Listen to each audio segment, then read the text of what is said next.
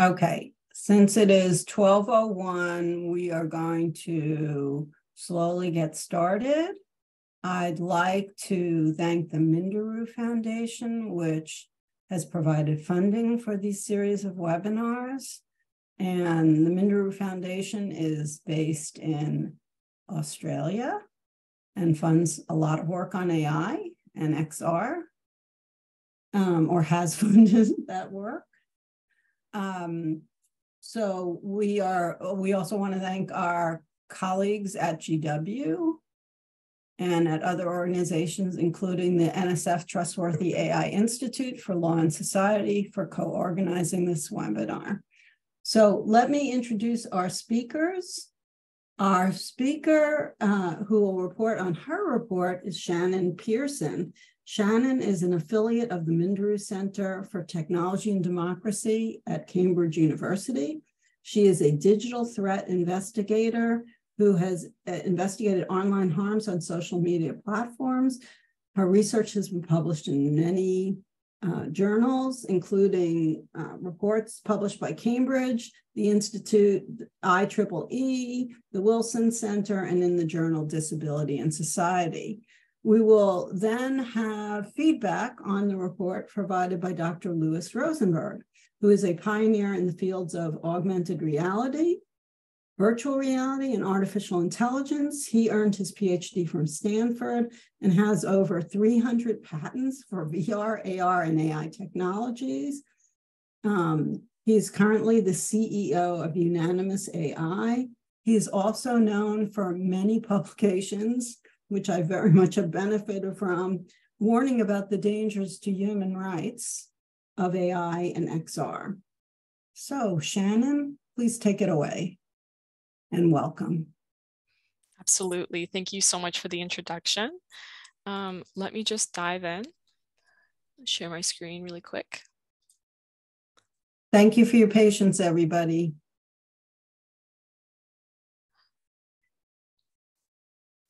All right, there we go. Are you able to see it? Yes? Wonderful. Okay. Hi, everyone. I'm Shannon. It's great to be here. Thank you so much for the introduction. I'm going to be presenting my report today that I wrote with the Minderoo Center at the University of Cambridge. So just diving in, applications of virtual reality systems are poised to disrupt and to transform the global digital economy in the coming years. Some forecast that the Metaverse is going to grow into a 3.9 trillion pound industry by 2030. XR technology has the potential to revolutionize a variety of different industries, gaming, of course, but also in education and skills training, healthcare and entertainment. XR systems provide opportunities to reshape the future of work and to enhance personal productivity. There are so many great things that can come from this technology. However, today there are few guardrails to ensure that the development of virtual reality technologies progresses responsibly and prioritizes user safety and privacy. Policymakers must begin considering regulation that addresses the risks of these products and services before they enter the mainstream. If these problems become entrenched into metaverse infrastructure and business models, I argue that it will be very difficult, if not impossible, to untangle it. So in this presentation, I'm going to be providing you an overview and an assessment of the harms to people that I've seen manifesting today in these technologies and in social VR platforms. The presentation is going to be divided into metaverse platform governance, data privacy, and cybersecurity. And then I will issue some recommendations for some possible interventions for policymakers and technology companies to help design safer systems. So before we get started, I think it's important to lay down some definitions. A term you're going to hear a lot today is XR. XR stands for extended reality. That is going to be our umbrella term for any technology that alters reality by adding a digital element onto the physical world environment to any extent. There's different extents. There's a spectrum of immersion. We have 3 different categories on this spectrum. The least immersive is augmented reality. That's a digital overlay of digital elements onto the physical world.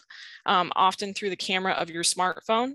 AR has been around for a very long time and you've likely interacted with it. So think of Snapchat face filters, Pokemon Go. But in contrast, the most immersive category is virtual reality or VR. Of course, this is exactly what we think of when we think of the metaverse. It's a fully immersive digital environment facilitated by a VR headset. Mixed reality exists somewhere in between, as it is a blend of the physical world with digital elements. It allows you to manipulate and interact with elements of both the real and digital world. For example, I could take a virtual box from my real bedside table, open it, and see what's inside. MR is kind of an immersive AR, and it's no longer limited to the screen of my iPhone. Rather, it comes in the form of a headset or in glasses.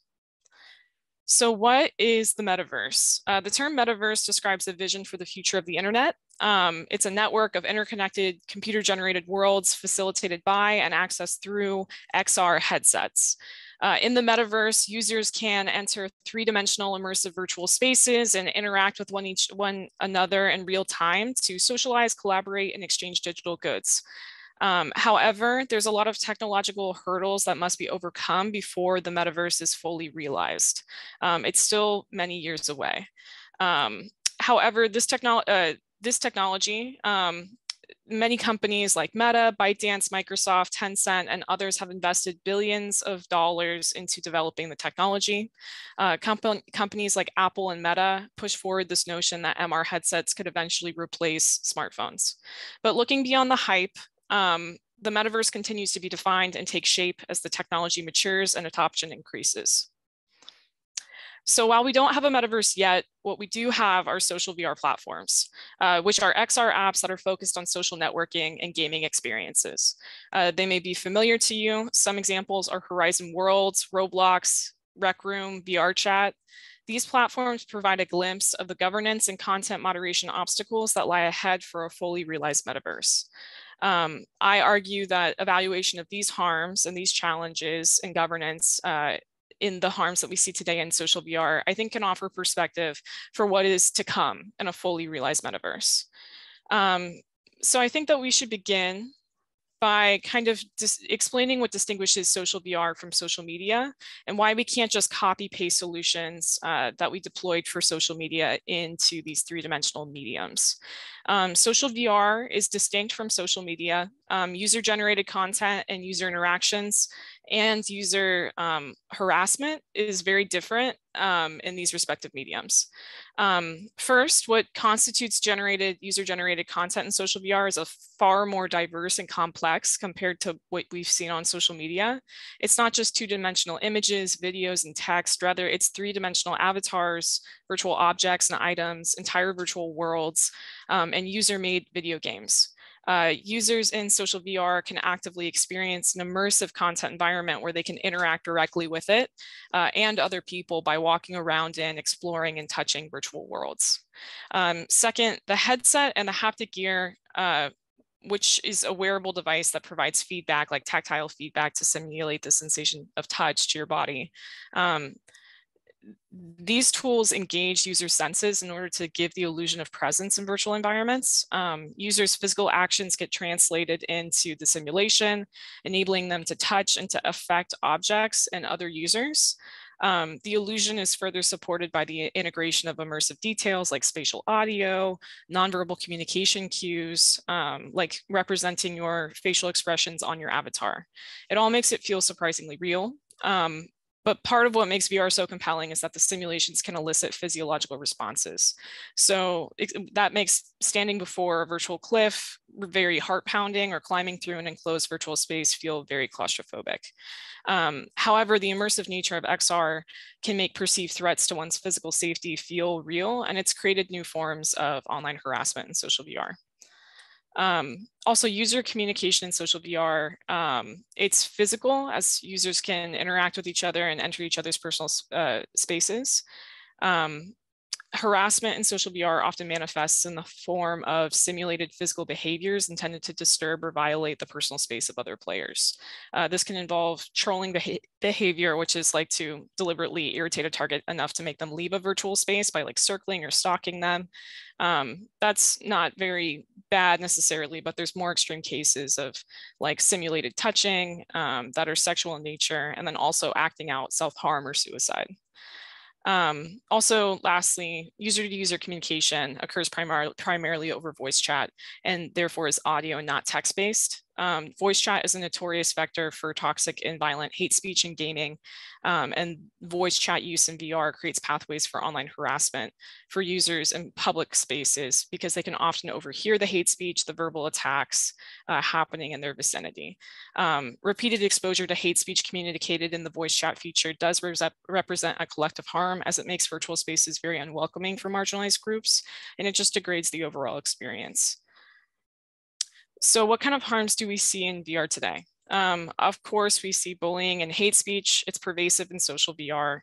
Racism, homophobia, anti-Semitism, all forms of hate speech really do thrive in these largely unmoderated, unmonitored social spaces.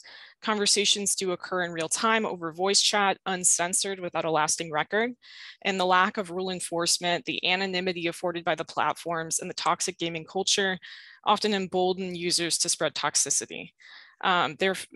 Consequently, social VR is kind of a hotbed for online vitriol, where users are targeted with racialized and gendered harassment and slurs based upon their voice, and then their avatars presented gender and ethnicity. Also, there's sexual harassment. That's a widespread problem in social VR. Women commonly experience a lot of unwanted sexual communication, attention, and interactions. Some users report experiencing up to 3 different instances of gendered and sexualized harassment a week. VR kind of brings women's bodies into virtual environments via female presenting avatars and their female sounding voices. Their gender makes them targets for all this unwanted sexual attention in the form of like unwanted virtual touching, verbal threats and descriptions of rape or sexual violence, and non-consensual just sexual harassment in general. The harassment is immersive, and some women report feeling very disoriented after these interactions. This harm might be compounded with the addition of haptic body gear. So for example, a 43-year-old woman experienced her avatar's chest being groped in a first-person shooter game while wearing a haptic vest. So the haptic device provided vibration feedback to her body and made the harassment feel physically real. So with these kinds of harms, it's kind of, if we have these places, these virtual spaces are largely advertised towards and utilized by children. So social VR platforms often fail to enforce their age restrictions and ensure age appropriate spaces for children that's separate from adults. Oftentimes children and much older adults occupy the same space, and that's kind of where we run into problems. Approximately 6% of children between the ages of 5 and 10 use VR headsets very regularly. And there's just very little barriers between children and adults to access these virtual social spaces. And it's very unmoderated, and kids interact with adults, share personal information, and experience uncensored bullying, hate speech, simulated sexual interactions, and a lot of sexual harassment. Also, social VR is kind of shaping up into this new pathway for online sexual exploitation. Investigators have found that sexual predators have been capitalizing on the anonymity and access to children afforded by social VR platforms. Some tactics include targeting children based off of their voices, drawing children away from others and into private rooms, and then also building trust to play games together alone, and then inviting them off platform to places like Discord and to even meet in real life. And there's been a couple of different cases of grooming where it's translated to offline exploitation. Another problem is sextortion. Investigators have found instances of adults offering money or in-game assets like virtual currency, like Robux or items to acquire real photos from children. And then once they receive the photos, they threaten to reveal them. And then it kind of turns into this sextortion relationship. Those are the problems that we see now. But the problems that are kind of lying in the future that are developing, one is online extremism. So there's growing concern from state agencies about the pathways to online radicalization and online gaming. There is no causal link between video games and offline violence, but there is evidence of extremist groups increasingly using online video gaming platforms to target gaming communities to share propaganda, recruit, and mobilize young adults. While it's a very rare and nascent behavior, I would like to stress that some expressions of violent extremism have begun cropping up on social VR platforms. So user game creation is a huge part of social VR. These platforms give players all the tools that they need to build their own video games and publish them. But some egregious content has been created. For example, playable recreations of terrorism events such as mass shootings. First-person shooter games were published on Roblox that simulated the 2019 Christchurch mosque shootings in New Zealand, as well as the El Paso mass shooting in the US in 2019. Roblox has removed these games and implemented new policies to address the problem, but still covert links to new versions continue circulating within white supremacist dark web groups. Additionally, live action roleplay is a huge part of social VR. People create games where you can reenact historical events and battles and then play with your friends online. It's very collaborative, but also social VR platforms provide this channel for extremist groups and dangerous organizations to convene role-playing communities to disseminate propaganda that kind of gamifies their ideology and builds community and reinforces in-group beliefs in an immersive and interactive way to young audiences. Roblox hosts ISIS-themed servers where users roleplay as ISIS militants. The servers host first-person shooter game recreations of conflict zones in Iraq and Syria, where users can fight ISIS enemies with other players online. In February, Singapore's National Security Agency detained 2 teenage boys who became radicalized on the servers for engaging in terrorist activities. The young men pledged allegiance to ISIS and role-played as ISIS leaders in the server and eventually plotted suicide bombings and stabbings in real life, but they were arrested. So obviously it's a rare behavior, but it may grow in the future. And as a digital threat investigator, what I have seen myself is white supremacist groups in the US begin exploring this on these social VR apps. So I think it's a threat that will develop more in the future. And then lastly, generative AI is going to scale content creation in the metaverse. While it's really time and labor intensive to build VR experiences today, the integration of generative AI into metaverse platforms is going to speed up the creative process for users. What it will look like is a user will be able to use voice or text inputs to instantly spawn virtual worlds and objects and experiences. This just lowers the barrier to entry for bad actors to create experiences in VR that harm. On one hand, it's going to encourage adoption and make it just a much more creative environment, but there is a responsibility and onus on the platforms to ensure that you can't generate certain objects or just to ensure that those tools are not abused. So what makes content moderation challenging in the metaverse? There's a couple of reasons. All conversations and physical interactions between users are live and they're unfiltered and they're ephemeral, meaning that they happen really quickly and they're not often represented by a lasting digital record. It makes it really hard for platforms to monitor and detect abuse, as well as prevent hate speech and harassment. The policy frameworks and content moderation regimes developed over the years to govern social media platforms and enforce rules at scale have not really translated seamlessly to virtual worlds. The automated methods that they would typically use to moderate content on social media, such as natural language processing, machine learning models, and image and video recognition software, those are all text, image, and video-based methods that are not directly applicable to immersive mediums, but they can be. It's just going to take some time to get it right. Some social VR platforms have begun integrating voice moderation software capable of detecting toxic speech spoken in real time and escalating it to moderators. However, not all platforms use this kind of intervention to crack down on hate speech and things like that, because it's really costly and right now it has a very low accuracy. Social VR platforms enforce their rules primarily through human moderation. This generally involves having a human moderator stationed in virtual public spaces. It also relies on user reporting to flag abusive interactions. These interventions offer really spotty coverage at best and are not really operable at scale. This means that social VR platforms routinely are failing to enforce their rules evenly across the platform. This approach is kind of unsustainable for long-term growth, but also on the flip side, it's like these solutions need to be engineered for a new computing medium. But they're going to have to pioneer these scalable content moderation techniques to govern the future metaverse effectively. So is the online safety bill applicable to social VR?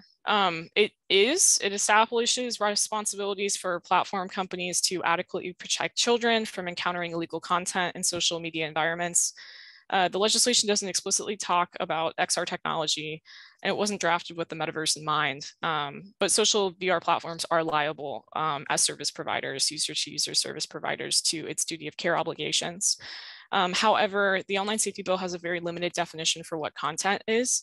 The current definition addresses social media environments, but not VR environments where you, so it's like in social media environments, it's like where users are publishing and passively interacting with two-dimensional text, image, and video-based content. It just doesn't encompass the full range of user-generated content and activity possible in metaverse virtual social settings. So I would say that it needs to be retrofitted. We need an amendment that kind of expands that definition to the kinds of things that you would actually see in XR environments. So like virtual objects, rooms, interactive games, and any user-generated content created with generative AI. And then we're going to also go into biometric security. This is another area of threats. This is less about content moderation, but more about like what the hardware actually is processing. So XR headsets and haptic controllers are an amalgamation of the threat. Yeah. I'm really sorry to interrupt you, but we need to leave enough time for Lewis and audience questions. So I'm going to ask you to move to your recommendations. Yeah, of course. And I think that with Lewis, I think that he's going to be going into a lot of the biometric data collection things. So I think that that'll be okay. Let me just skip ahead. So it's kind of difficult to explain all of this. I do feel I explained number one. So for regulators, I think that regulators need to be a bit more proactive. Excuse me, sorry about that.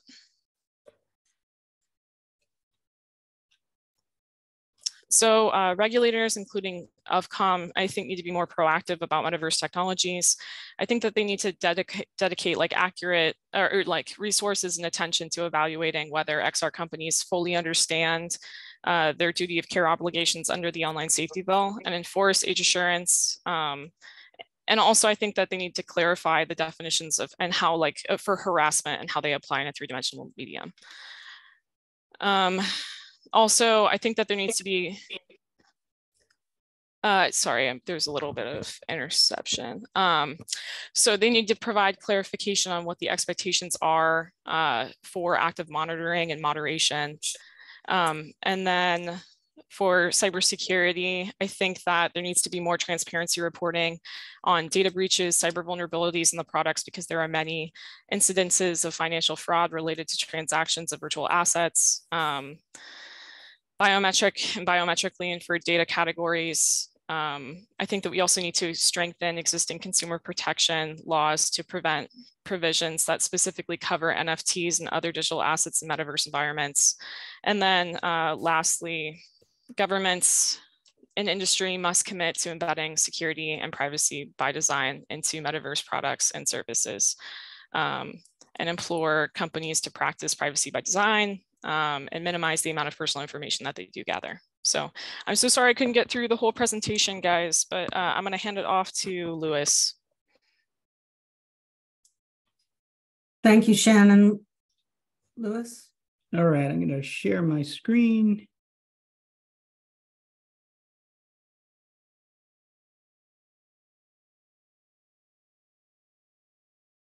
All right, can you see that okay? And let me remind people, before Lewis begins, please put your questions in the Q&A, and that's the first thing we're going to turn to. So I want to start off by saying that Shannon and I agree on the vast majority of risks in XR metaverse environments, and I think she gave a great overview of really the wide spectrum of risks. What I want to focus on and what I really specialize in are the risks that emerge when we combine the emerging power of artificial intelligence with XR technologies. And so I want to just talk for 10 minutes about the AI-powered metaverse and how it can enable a really, really dangerous tool of persuasion. A few quick words about myself. I've been involved in VR, AR, and AI for over 30 years. Started in VR back at Stanford and NASA, working in research labs, and then I went to Air Force Research Laboratory, where I built the first mixed reality system. It's a picture of me in 1992, before my hair went gray, working on mixed reality at the Air Force, and then I also worked in industry, so I understand the constraints. I founded Immersion Corporation, one of the early VR companies. A company we took public in 1999, the first VR company to go public, and then founded Outland Research, an augmented reality company acquired by Google. And currently I run a company called Unanimous AI, which is an artificial intelligence company. And I'm also the chief scientist of a group called the Responsible Metaverse Alliance that focuses on policy. So I kind of seen this from all perspectives, research, industry, and policy. And I want to talk about one of the dangers, again, that is often not understood well enough by policymakers. Give a few definitions to start. When I talk about the metaverse, I really talk about it in very high-level sense as interactive computing environments where groups of users have shared immersive experiences in virtual or augmented worlds. So really, VR, mixed reality, AR. I want to define generative AI, which are large-scale AI systems that can produce really human consumable content at a professional quality. And we're familiar with documents, videos, audio, but these systems will be able to generate immersive experiences at scale, as Shannon mentions as well. And then I want to talk about conversational AI, which is potentially one of the most dangerous pieces that will enter into these environments, which are artificial agents that can engage in flowing and coherent dialogue with human users. And keep track of the conversational context and the informational goals. And I want to point out conversational AI as something that we've kind of thought we had for a decade when we talked to Siri and Alexa, and that was not conversational. You issue a command and Alexa or Siri responds. Where we are right now with conversational systems is they can engage in real conversations, real dialogue, keeping track of context, even probing you for more information. And that really changes a lot of things, both in 2D worlds and especially in immersive worlds. So why is the metaverse dangerous? I would say, first and foremost, it's not the technology that we should fear, it's the power that metaverse platforms could have over the lives of ordinary people.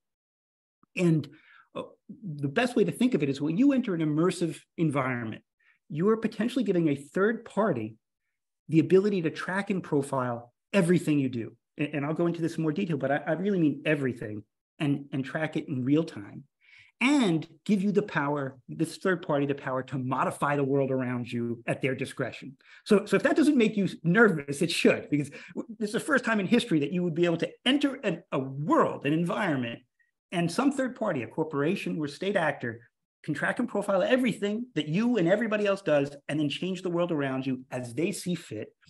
And with the power of generative AI, they can make those modifications at scale in ways that can be used for targeted influence, targeting people on an individual basis. So the potential is really, really dangerous. Why do we have to worry about people using these tools to influence people at scale?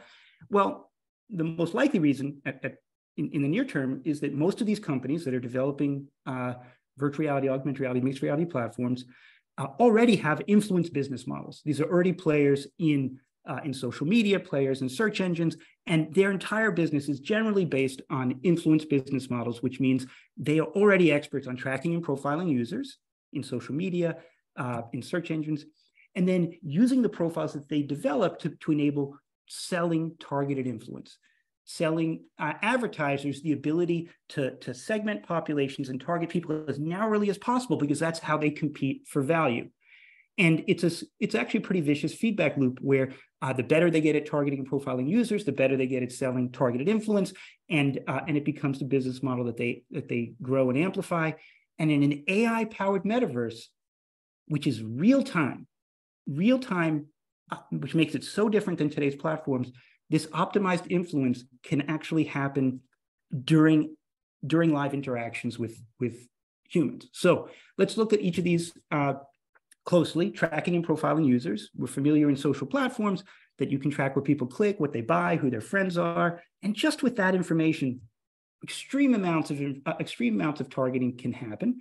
In the metaverse, when you enter a virtual or augmented world, the platform can track where you go, what you do, who you're with, what you look at, how long your gaze lingers on different things, and even track your gait and your posture. So imagine you're walking down the street in a virtual or augmented world, and you slow down and you look into a store window. The platform could potentially track where did you slow down, what window did you look in, where in the window drew your attention, how long you looked, and potentially how your posture is revealing your emotion and interest. So that's an extreme amount of information in one little interaction, and there'll be thousands of those interactions throughout your experience. Headsets right now can also monitor your facial expressions to infer your emotions in real time, very subtly from your facial expressions, even expressions that humans couldn't detect, but the system can detect. Can also monitor your vocal inflections to infer emotions and monitor your vital signs. We're familiar with vital sign monitoring in smartwatches. That's being transitioned into headsets, into earbuds, and these systems very likely, and some already do, will track your heart rate, respiration rate, blood pressure, and pupil dilation. So these systems will be able to track and profile exactly how you act throughout your day, continuously, and be able to track and profile exactly how you feel during each and every one of these interactions. This is really dangerous. They'll monitor your whole life, what you do, say, experience, and feel. And with that data, if they are allowed to store that data over time, they'll be able to build behavioral models. And so behavioral predictive AI models for you as an individual, so they can predict exactly what you're most likely to do in every situation, because they have this history of exactly what you did with all this data. In addition, they'll be able to generate emotional models if they can store this data, which is a predictive AI system that will be able to predict how you will react in a large number of situations, even situations that they manufacture by changing the world around you. What will they use this profound ability for? I think for selling targeted influence. In metaverse platforms, advertising and propaganda is not going to be flat advertisements and videos like we have on social media today. Advertising and propaganda are going to be immersive experiences that change the world around you for promotional purposes. And they'll be able to adapt these in real time based on your real-time emotions and behaviors. So let me just give you like an example. So say I'm walking down the city street, virtual or augmented, and I'm in the metaverse, and I pass a young couple in this virtual world having a conversation about some new movie they just went to, or a new car that they just bought, or and I just overhear 20 seconds of their conversation, right? And then our paths diverge. Now, I'm influenced by hearing that exchange. I believe it to be an authentic encounter of other people in this world. What I don't realize is that, that was a targeted promotional experience that was injected into my world, into my surroundings on behalf of a third-party sponsor. And I would call this an example of a virtual product placement. Highly targeted. Only I saw that virtual couple. Other people in that same spot saw something else. It was designed for me. The age, gender, ethnicity, clothing, speaking style of that couple was all chosen by AI and generated by generative AI in real time to maximize its promotional influence on me based on profile data that it's been collecting on me over time. And even the dialogue between that couple as they talk about the movie they went to or talk about this new car, the dialogue could be custom crafted for me based on my personal interests, my values, my personality, my interaction history. And so this could deeply influence me because I think it's authentic. And without guardrails, I might never really know that it was a targeted promotional experience. And because this is the metaverse and this is real time, while I'm walking behind this couple, the platform is also monitoring my gaze direction. It's monitoring my pupil dilation. And so as soon as I start paying attention to that couple, the platform knows. And so it can sense changes in my behavior, changes in my physiology while I listen to this couple. And so maybe when they're talking about a new movie and they mention an actor that I like, maybe my heart rate increases a little bit. And so they now talk more about that actor. But then when they mention it's a horror film, maybe my heart rate slows because maybe I don't really like horror films. And so they quickly adapt the conversation. So now they say, well, it's really not a scary movie. It's more sci-fi. And the point is, in the AI-powered metaverse, I could become an unwilling participant in this promotional conversation that's adapting its tactics based on my real-time reactions without me even saying a word. And so that's the power of immersive targeted influence. It will be subtle experiences that are not pop-up ads or videos, and it won't just be for product marketing. It could be for propaganda, ideology, disinformation, anything. And of course, it doesn't have to just be me overhearing a conversation. So I could be in a virtual coffee shop and a person sitting next to me could actually strike up a conversation. And I could think it's another customer, but it could actually be a virtual spokesperson, an AI-generated avatar, looks like everybody else, but it's controlled by AI, generative, and it has a promotional agenda. And it draws me into a promotional conversation that subtly promotes a product or service that some third party wants to influence me about. And it could be very skilled. It will have complete access to my interests and hobbies and purchasing history. And it will be monitoring my facial expressions, my vocal inflections, my pupil dilation. So it could adjust its conversational tactics to maximize its influence on me. And so really, what chance do I have as an average consumer not to be influenced by an AI spokesperson that's trained on persuasive tactics and has access to my blood pressure in real time? I have no chance. I will be influenced, I'll be persuaded far more than any human could do. So immersive influence, AI-powered, extremely dangerous. Two major categories are virtual product placements, targeted experiences that are injected into your world, or virtual spokespeople, AI-controlled avatars that actually engage you in promotional conversation and adjust their tactics in real time based on your behavioral and emotional reactions. And these systems will be able to pitch you and influence you more skillfully than any salesperson, even on misinformation or disinformation. And there are not protections in place. And so to sum up, the metaverse with the power of AI, I believe, has the potential to be the most dangerous tool of persuasion and manipulation that we've created as a technology to date. Again, can track everything you do and feel, generate detailed behavioral and emotional profiles, alter the world around you, potentially without you even knowing it, engage you in conversation, potentially without you realizing that it's an AI you're engaged in, and adjust their tactics in real time based on not just what you say, but actually the emotions that you express while you're interacting. So do we need guardrails? I think we do. I think there's lots of guardrails that are needed, but the ones that I worry the most about are the ones that policymakers understand the least, which is the fact that interactive forms of targeted influence is not something we've ever dealt with before at scale, especially not when it's immersive and mediated by AI. So I agree with Shannon, the metaverse is going to happen. It's going to transform society. It will likely happen over the next 10 years.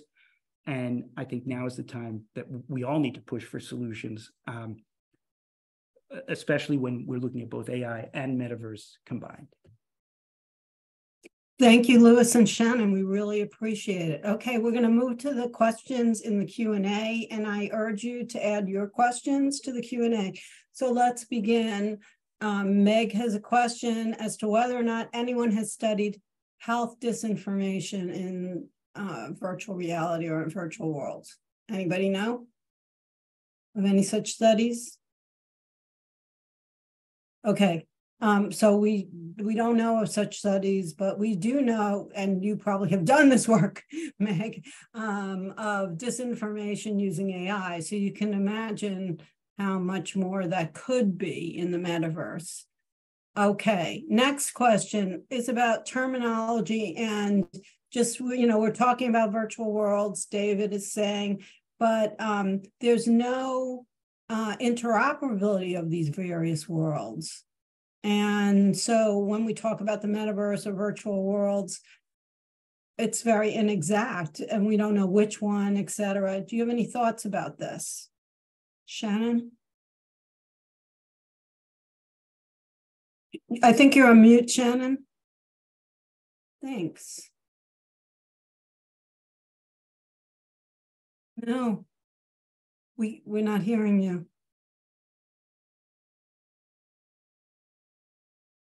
Louis, do you want to give it a try till we lost How about you? now? Yay, there you go. Great. Go ahead, Okay. Shannon. Yeah. So sorry about that. No, the thing is, you're totally right. There are a lot of different governance frameworks that are being like suggested. Like, we don't know if it's going to be like a multiverse where there's different platforms and they control different worlds, or if it's going to be like a centralized system where it's like it's all run by one platform and they're kind of the gatekeeper, or if it's going to be decentralized completely, where there is no like overseeing governance party. It's like where everybody who is a participant in that world like buys virtual land and then has a stake, and there's like no central governance. So right now it's like these platforms are just arising. So it's kind of difficult for us to like put a firm definition yet, because I mean, these platforms are only a couple of years old. So I think that we'll know in the next couple of years kind of what form it's taking, but right now it's still taking shape. I predict more of a multiverse kind of setup where there's separate platforms. Could you define that, Shannon? The multiverse versus the metaverse? A multiverse, it's kind of like what we have right now with social media platforms. It's like, say for like Facebook, it's its own entity, and it's governed by its own rules. And then you have another, like you have TikTok, and its own separate entity has its own rules. So I think that those platforms that we see might transfer over. So I would agree with that, and I'd say there's a lot of influencers out there trying to say that it's going to be not that it's all going to be interoperable and it's all going to be based on blockchain, and it's usually because it's really usually promoted by people who have a vested interest in blockchain technologies, which blockchain technologies are great, but to me, it's really wishful thinking that just because the existence of the ability to have distributed data storage and other distributed technologies is going to make all the major corporations in the world completely change their business models. And all of the companies that are currently building metaverse platforms have centralized business models. They leverage controlling their brand, controlling their customers, by having centralized platforms.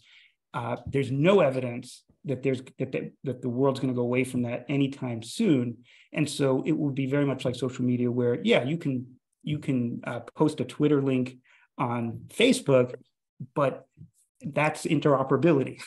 Those are still two very different worlds, and centralized platform. The first metaverse platform was built in 1995, Active Worlds. And there have been lots of platforms over the last almost 30 years, and they've all been centralized platforms. So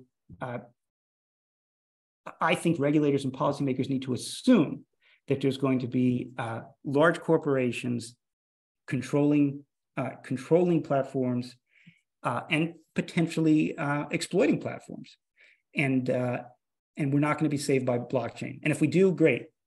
Regulators put some policy in place that maybe becomes extinct, but I think we have to assume corporate control. Given that, although some governments are positing models for metaverse governance, the EU, as example, held these democratic hearings to educate people about potential issues and then ask them about policy, which was an interesting approach. Do you think we need global governance in response, a shared treaty, and we should be starting on that now? I am of the opinion that, I think it's good to have conversations about what do we want these platforms to look like, but I do think that we don't know what they really will look like.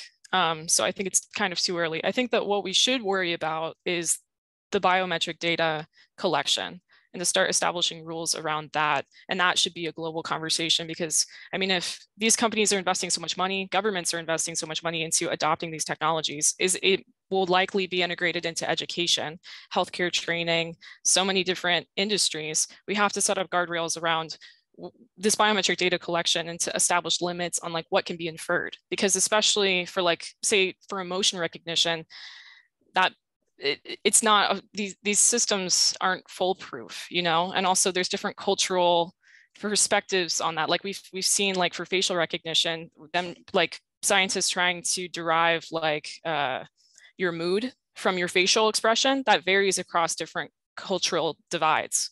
And then also a lot of this data is it is indicative of health conditions. So it's like ADHD, personality disorders. So it's really sensitive data. And who is it being shared with? Can it be anonymized? And how long is it being retained? And I think that these are the rules that need to be set in place, and that should be the first point of conversation. I just want to comment on that, which is that the word biometric is actually really being pushed by industry as a way to avoid regulation, because biometric data, especially in policy, generally refers to data being used to personally identify people. Facial scans, fingerprint data is really what biometrics is. And yes, we need to protect privacy of people through biometrics. But the real dangers, in my mind, is physiological data and emotion recognition. And it generally, what I've seen in talking to large corporations, that they'll make these statements saying, "Oh, don't worry, biometric data never leaves our headset." And what they really mean is your identity never leaves your headset. What they don't mean is that your facial reactions, your emotions, they're leaving the headset. They have to.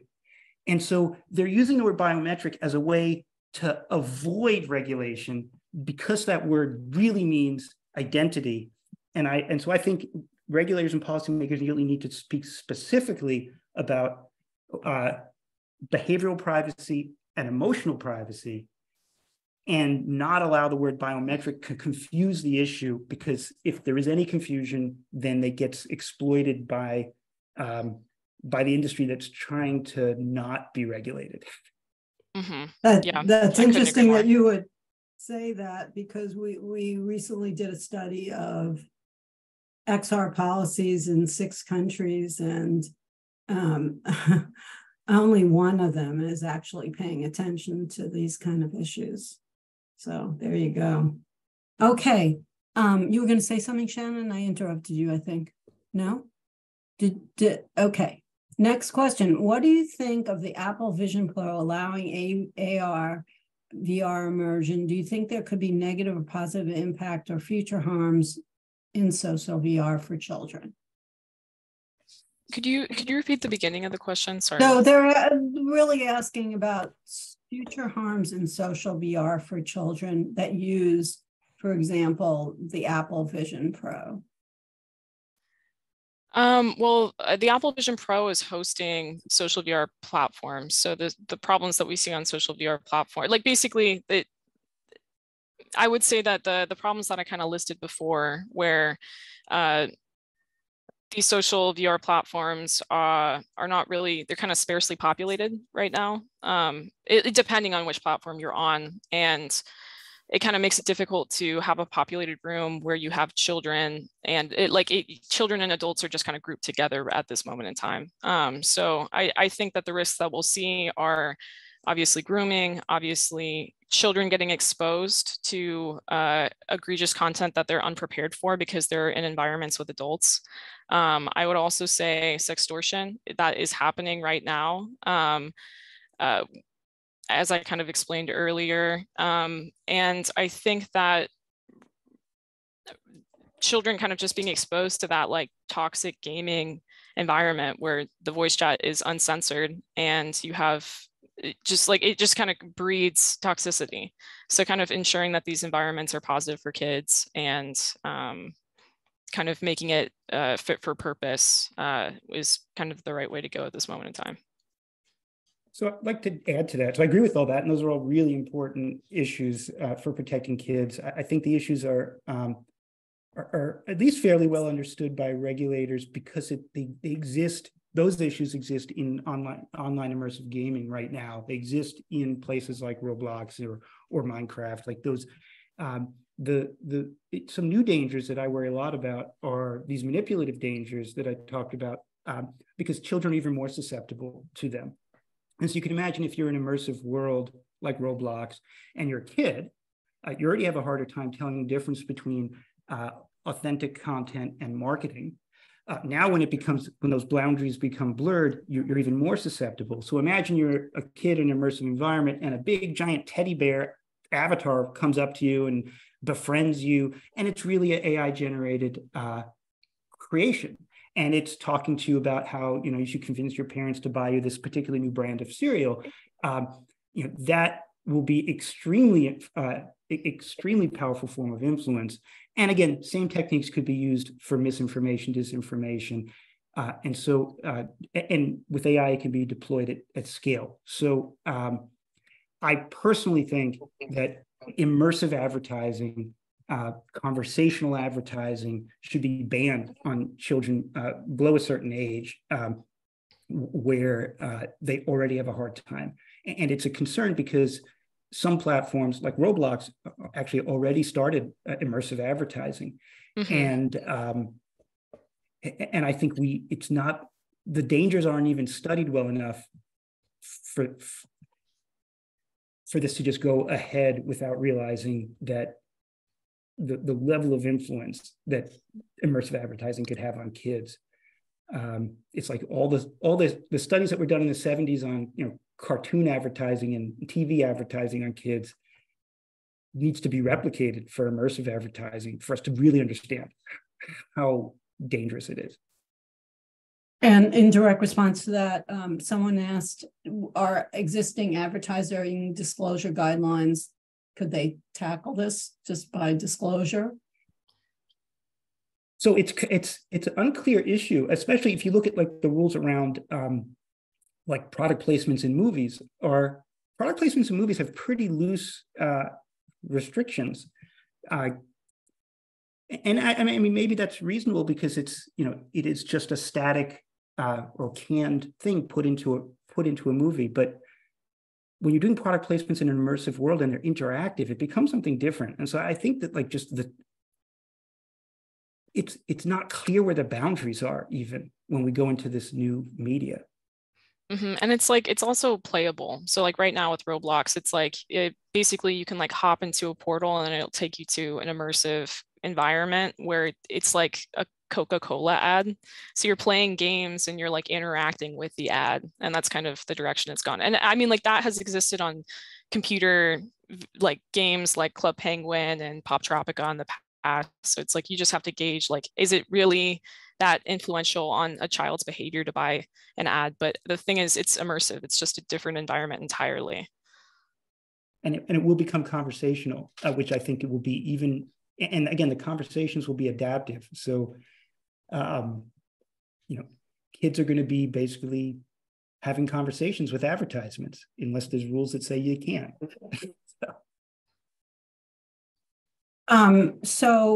X person here sort of disagrees with this argument and says it seems the current problems are things that are already prohibited in the real world, like grooming. It would be better if we make users regulate prohibitive behavior by themselves, or by introducing technological methods that limit some degree of freedom. So what about regulating specific settings? For example, device settings like users can only touch each other in the metaverse when they can make consent. What do you think of that?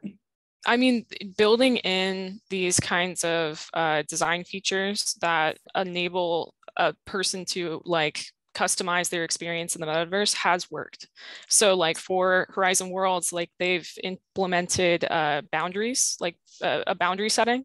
So you can allow someone to not come into your zone. Also, like when you try and touch someone, that person immediately disappears. And so these kinds of design interventions have made it a much more positive like environment. And I think that we're going to be kind of playing that cat and mouse game of like how we see these threat behaviors, they're bad, and then kind of redesigning. But it's going to have to be this partnership between policy people, safety people, and then UX designers and engineers.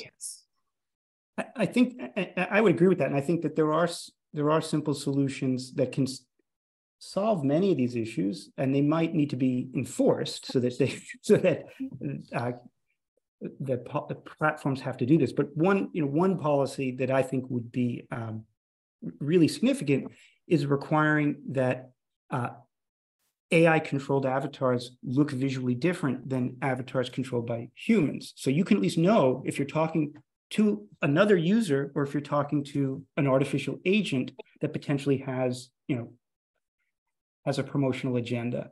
If they look different, at least you as an adult can leverage skepticism and put it in the proper context.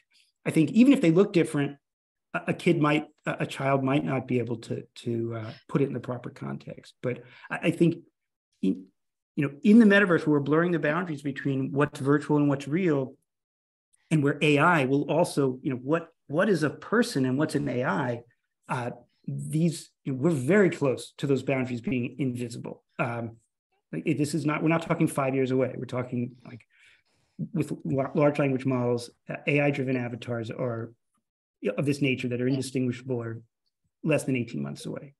Right. And I would also say that in my report, I also propose monitoring. Like, we need to define what is active monitoring, because I think that companies are kind of getting away with like not really sufficiently monitoring their platforms, or only monitoring the public, like the main Horizon Worlds room, or like the main rooms where because it's such a diverse environment where like people create their own games, and then they're playing like a 30-minute game with a stranger with the voice mic on.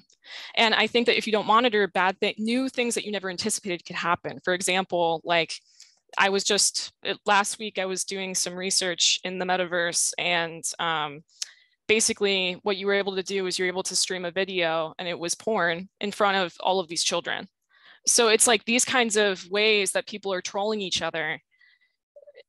Or like basically it's like you can save photos to your device, and like people were handing out porn. So it's just like these are the problems we've always had. They're just in a completely like spatial medium. So it's like there needs to be monitoring, because then you don't know if it happens. But the reality is corporations can't monitor every room. They can't. AI will give them abilities to do monitoring at scale. Now you have privacy problems as well. So there's going to be this tension between AI monitoring at scale and privacy. But I'm going to challenge you on that, Louis, though. AI monitoring of social networks has been truly inadequate.